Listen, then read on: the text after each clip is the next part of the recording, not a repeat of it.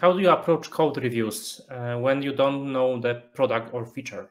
Oh, good question, Umar. The first is, don't do code reviews when you don't know the product or a feature. And I'm not saying this lightly. I say this very sincerely.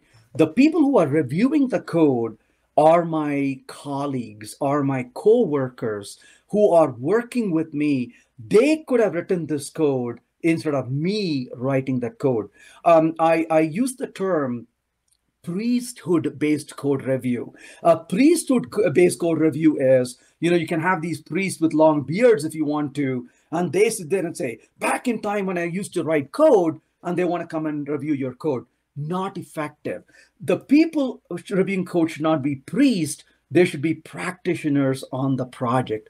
And also, I don't approve of code review where we bring the code into a room and have a committee sit around and talk about it. It's a disaster waiting to happen.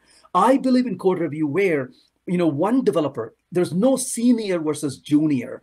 One developer writes the code, another developer reviews it this time. The next time the same developer writes the code, yet another developer reviews the code, and we rotate among developers over time. So I really believe in code review by practitioners.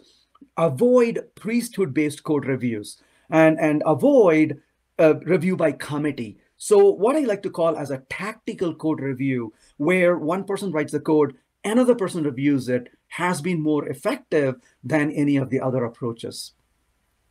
Yeah, definitely. And don't focus on, small things like spaces with stubs or something like that, right? Yeah, I completely agree. As long as you use my consistent format, I don't focus on it, Gregor. So I will tell you, I don't care where the curly brace is, as long as you put it where I want it to be put. No, just kidding. Okay. No, but to your point, you're absolutely right. There's a multi-facets to reviewing code.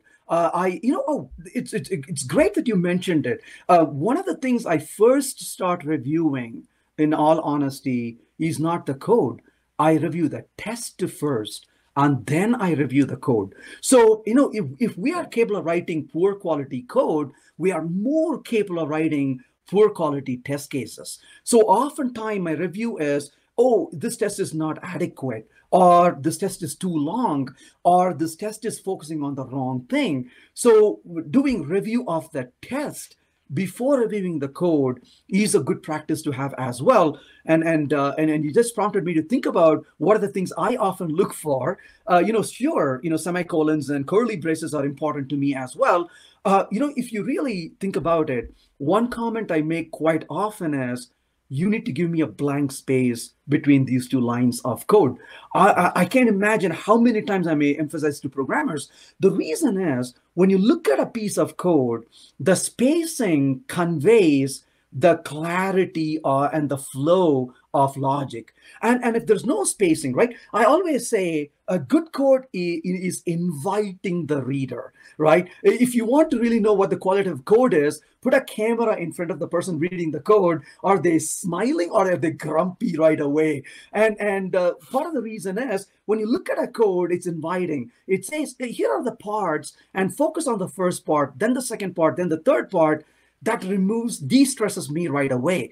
If I see a chunk of code, a pile of code, as I like to call it, right? A pile of characters. If I see a pile of characters, and my face shrinks, and I'm like, I need to really understand what the parts are, because the developer didn't care to expose the parts for me logically. This is like reading a book where there's no paragraphs, and you look at the book and you flip pages and the paragraph just plows through 4 pages, and you're like, my gosh, I don't want to read this book.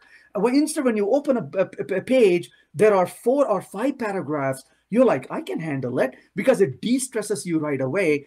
That's a very important thing in the code. So while I don't care about style as much, I do care about the style in terms of, are you bringing clarity out of things? And I say often, one of the most important lines of code is the blank line between lines of code is something I really care about as well.